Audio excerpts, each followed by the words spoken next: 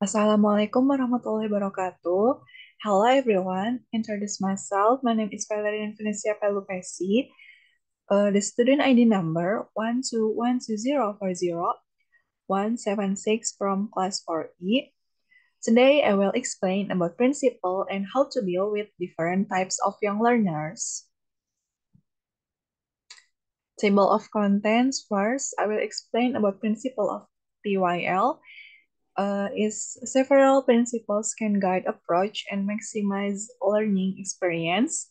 And the second session, I will explain about how to deal with different types of young learners, some strategies for dealing with different types of young learners.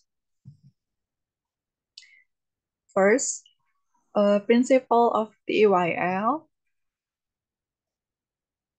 There are four principles of TEYL.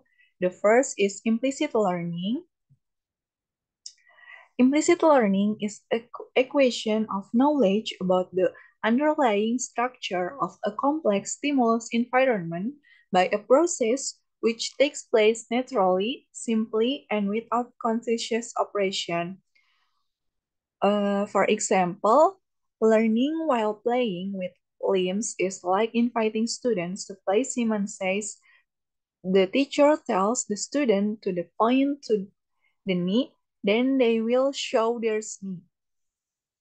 The second, contextual learning, says that learning occurs only when students process new information or knowledge in such a way that it makes sense in their frame of reference.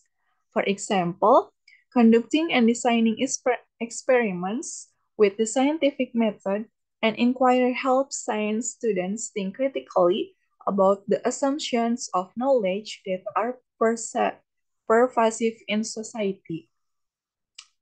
The third is a learn-centered approach views a learner as active agents.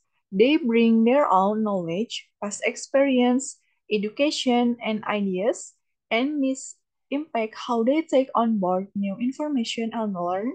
For example, ask students to present in groups, give them a material to study, and they will find the material and present it. The last, meaningful learning. Meaningful learning refers to a process in which students link new information to relevant concepts that they already possess.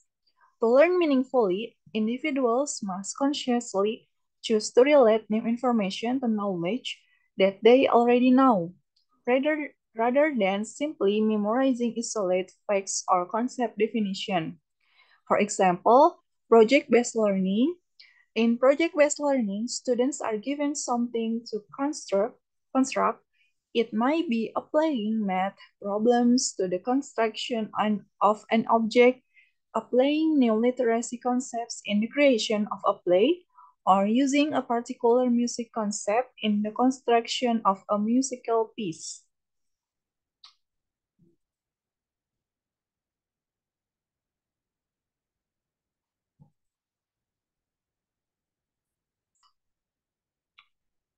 Mm.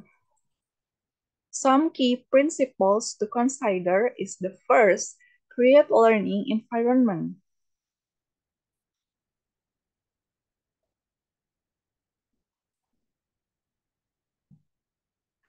Foster a warm and welcoming atmosphere where young learners feel comfortable and encouraged to participate. Use praise and positive reinforcement to build their confidence. The second, make it fun and engaging.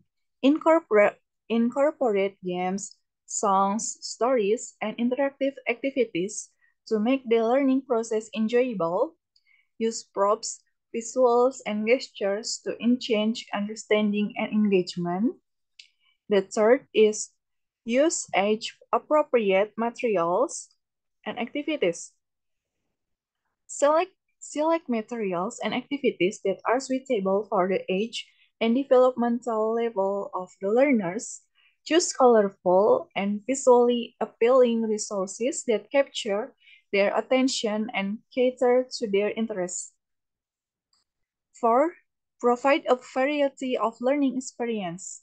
Use a mix of speaking, listening, reading, and writing activities to cater to different learning styles. Offer opportunities for group work, pair work, and individual tasks to promote interaction and active participation. The last, focus on meaningful communication. Encourage young learners to use English for real life purposes and meaningful communication. Provide opportunities for them to express their thoughts, opinions, and experiences in English.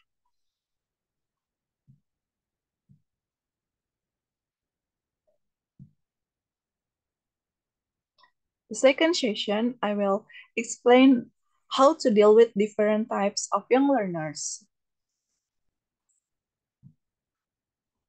Strategies dealing with different young learners. The first is active learners.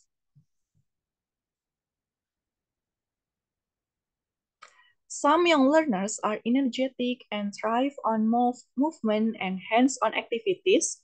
Provide opportunities for them to engage in active learning through games, role plays, and physical exercise. Incorporate kinesthetic elements like gestures, actions, and dance into lessons to help them stay engaged. The second, visual learners. Visual learners understand and retain information better through visual aids, image, and diagrams. Use colorful and visually appealing materials, flashcards, charts, and videos to support their learning. Encourage them to draw, create mind maps, and use visual organizer to reinforce their understanding.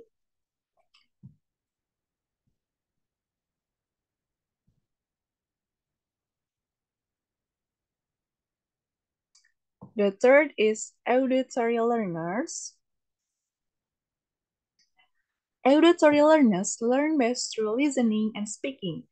Include listening activities, song, chants, and rhymes in your lessons. Provide opportunities for them to participate in conversation, pair work, and group discussion. Use verbal explanation and repetition to reinforce key concepts. The fourth is quiet learners. Some young learners are naturally introvert or shy. Create a safe and supportive environment where they feel comfortable expressing themselves. Offer them alternative ways to participate, such as through written responses, drawings, or small group activities.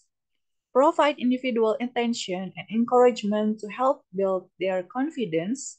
And the last, challenging learners. Some young learners may display challenging behaviors, such as being disruptive, inattentive, or resistant to participation. Establish clear and consistent classroom rules and expectations. Use positive behavior management strategies such as rewards, praise, and structure routines. Address challenging behaviors privately, focusing on solution rather than punishment.